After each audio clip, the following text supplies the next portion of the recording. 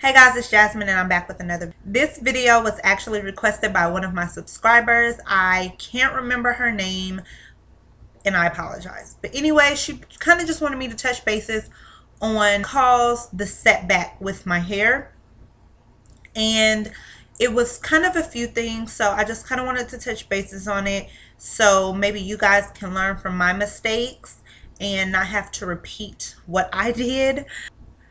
The first thing was, you guys know that my hair was previously dyed quite a few times, and I do know how to take care of my hair when it's dyed. The only thing was that I dyed my hair and then I didn't know that my job was going to require me to dye my hair back another color.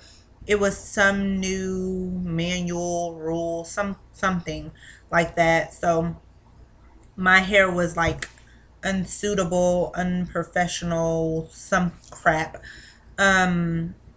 So I ended up having to dye it back one solid color. So I had to dye my hair twice within a month.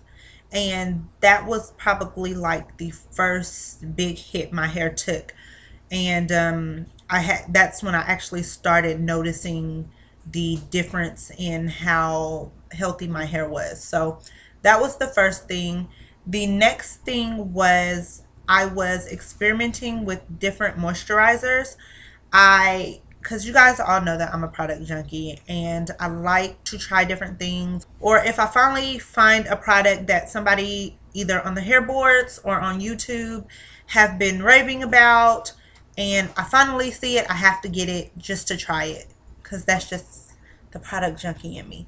So that's what I did a few times, and I tried quite a few different moisturizers, and I realized a lot of them was causing my hair to shed like crazy. It was not good. So now I know to just stick with what works for me. Even if somebody else raves about it, I'll let them rave. I won't purchase it, because when it comes to moisturizers, let's say that, because I will be purchasing different hair products. But when it comes to my moisturizer, I'm going to stick with what I know, just because I don't like my hair to be dry. And having, went through all the stuff with the hair dye and then trying different moisturizers, my hair was just extra dry, extra brittle, and it was just a mess. The next thing would have to be the fact that I wasn't using my protein treatments as much as I should have been. I was mainly just doing moisturizing deep conditionings. Especially when I was working, I didn't have time to do my full-on regimen. I didn't have time to co-wash during the week and alternate weeks between protein treatments and deep conditionings, and I just didn't have enough time to do all that. That was just too much.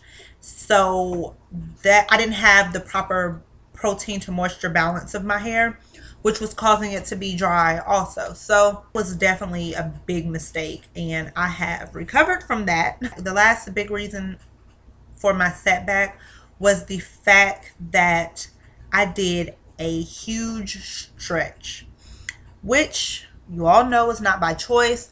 I actually went to, I think, 26 weeks, 20 something, maybe not 26, maybe 25 weeks, a long stretch, like 20 something something weeks, and it was madness. Like, I just can't control different textures throughout my hair. Either I'm gonna have to go natural, or I'm gonna have to just continue to do my 15 to 16 week stretches like I always do. But going above and beyond 20 weeks was not good. It was just not.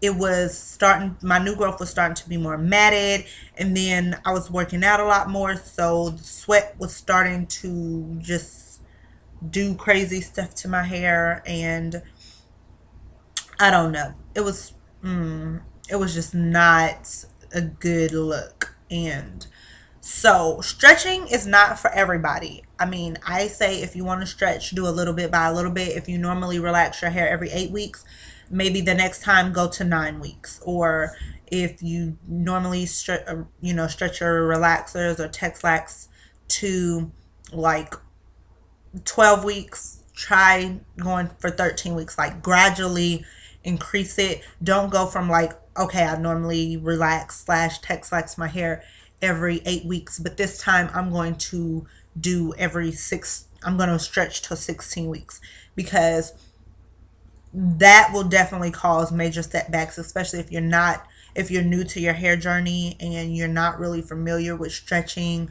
or familiar with protective styles that will help your stretching. There will be no more long stretches in between my Texlax, because I do Texlax now. And yeah, those are really the only reasons why my hair had a setback. And I know that now. I know how to avoid that. I know what works for me. And sometimes you have to just go with what works for your hair. You can't base it off somebody else's journey, or whatever someone else has success with may not necessarily work for you. So you just have to trial and error with everything. And this was a trial and it was an error. It was an epic fail. But we're back on track now, and we're working through it, and we're going to see some progress. I believe it. So yeah, that is all that I have for you guys today. And if you have any questions, comments, concerns, video ideas, video requests, please leave them below. I will respond to you as soon as I can. Something is currently wrong with my video responses. Like, I get the email saying that people have left video responses, but I can't approve them or deny them. Like, it doesn't show up on my inbox. So I'm currently in the process of trying to fix that. When it's fixed, I will let you know. If you're not following me on Twitter, follow me on Twitter. I will also post a link to my Tumblr and to my blog spot, to my hair page, all that good stuff I will leave down below. And I'll talk to you all in the next video. Bye.